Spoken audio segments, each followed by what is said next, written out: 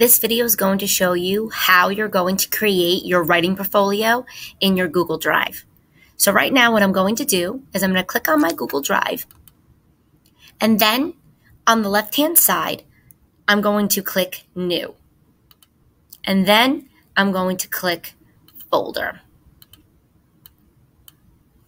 I'm going to title this folder with my last name first, and then I'm going to put a comma, then my first name. Then I'm going to put a colon and type in writing portfolio.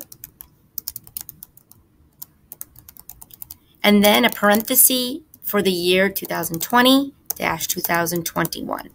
Close parenthesis, and then click Create. It will pop up into your Drive, and that is the main folder that you're going to be using for your writing portfolio. The next one that you're going to do is you're going to create your folder inside your writing portfolio folder.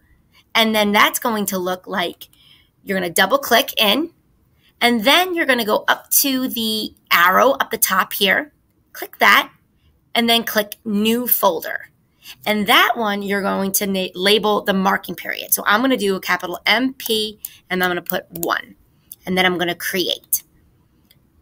So now, if I go back to my Drive, you'll notice I have my writing portfolio folder. And when I double click into that, you'll see I have an MP1 folder.